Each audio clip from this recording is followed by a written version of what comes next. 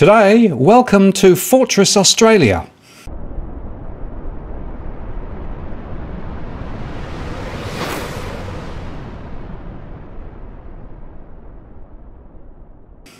Hello again, it's Martin North from Digital Finance Analytics. Welcome to this post covering finance and problem news with a distinctively Australian flavour. Well, as I covered a couple of days ago in my conversations about the budget, there was an assumption made that the borders won't reopen until the middle of next year, and migration will be close to zero for quite some time. And it begs a bunch of questions about the economic trajectory ahead because, of course, whilst we can do so much locally, the fact is that we don't necessarily have the mechanisms to be able to grow economically with the borders still shut, to say nothing of civil liberties, people trapped overseas, and a bunch of other questions. Now, there was a very interesting piece from Bloomberg today, which made the point that a smattering of places, mainly across the Asia-Pacific region, have seen breathtaking victories in the battle against COVID-19 by effectively wiping it out within their borders. But, they said, they now face a fresh test, rejoining the rest of the world, which is still awash in the pathogen. In some ways, the success of COVID-0 locations is becoming a straitjacket. As cities like New York and London return to in-person deal-making and business as usual, tolerating hundreds of daily cases as vaccination gathers pace, financial hubs like Singapore and Hong Kong risk being left behind as they maintain stringent border curbs and try to stamp out single-digit flare-ups. After a brutal 18 months that claimed 3.3 million lives worldwide, nations like China, Singapore, Australia and New Zealand have suffered fewer deaths during the entire pandemic than many countries, even highly vaccinated ones, continue to log in a matter of days. That achievement has allowed people to have largely normal lives for much of the past year. Some haven't even had to wear masks. But sustaining this vaulted status has also required stop-start lockdown cycles, near-blanket bans on international travel, and strict quarantine policies. The few travellers permitted to enter have had to spend weeks in total confinement, unable to leave a hotel room. Now that mass inoculation drives are allowing other parts of the world to normalise and open up to international travel, experts and residents are starting to question whether walling off from COVID is worth the trade-off if implemented long-term.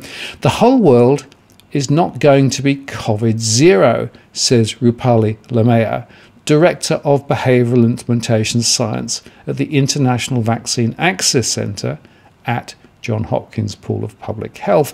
That's not an option here.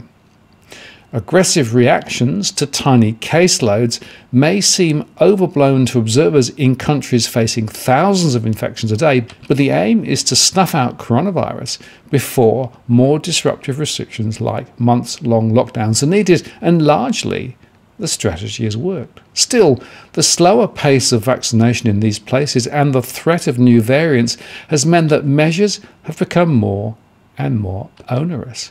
New York currently logs 95 new daily cases per million people, and the US has just lifted its mask mandate for those vaccinated. Singapore found just 4 new cases per million on Thursday, boosting locally acquired cases to the highest level since July last year, and is warning that the situation is on a knife edge.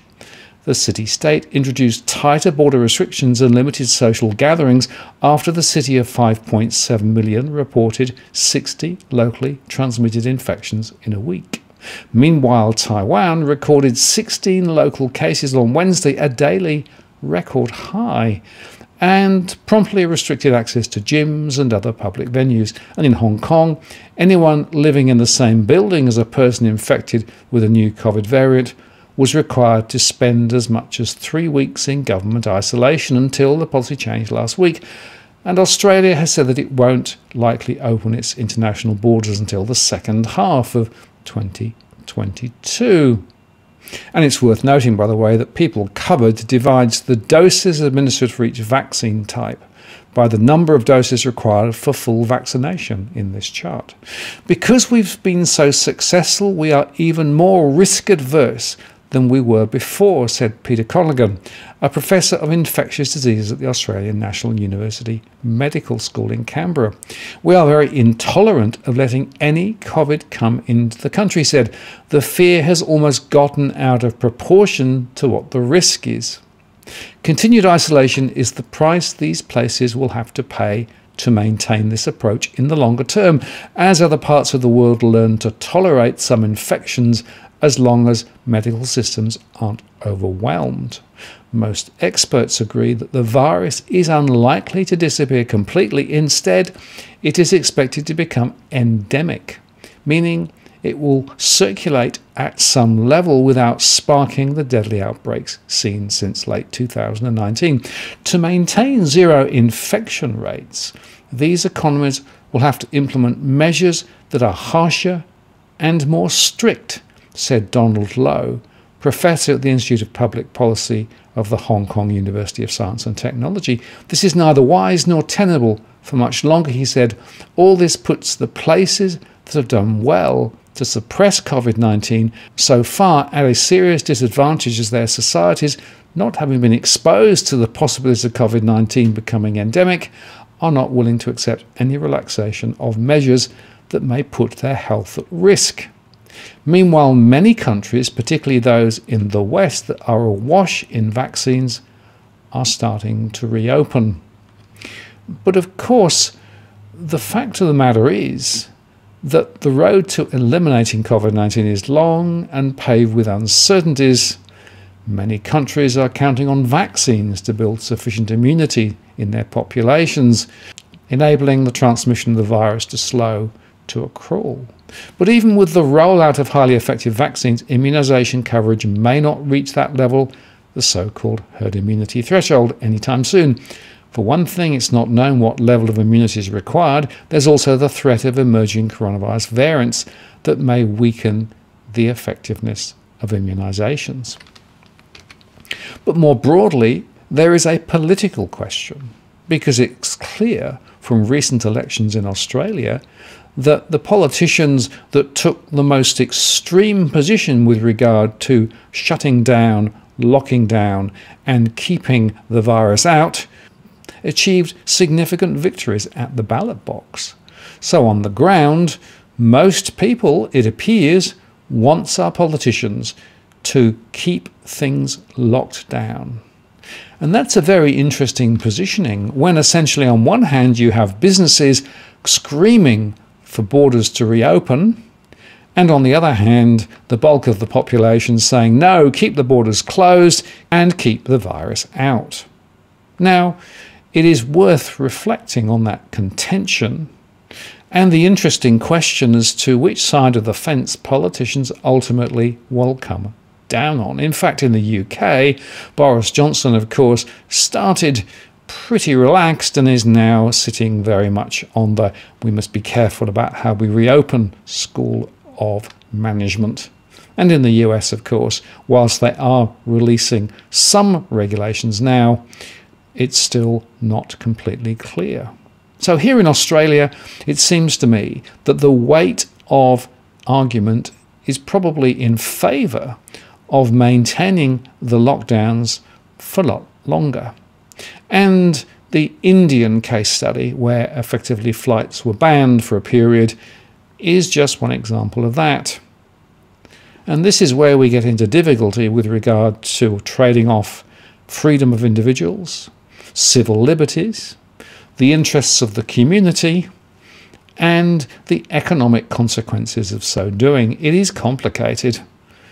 And of course, the way that the government has solved it here is to signal significant lockdowns and significant further spending. But the question is Is that the right way to go? Or are we going to become more and more isolated from the rest of the world as they travel a different path? And while that may be an open question at the moment, I think it's worth thinking about what is the right trade-off between allowing the virus back in and some community transmission versus keeping everything locked down, keeping the borders closed, and keeping the virus out. Because eradication locally is by no means the same as eradication globally. And global eradication, it seems to me, is a light year away at least. I'm Martin North from Digital Finance Analytics. Many thanks for watching, and I'll see you again next time.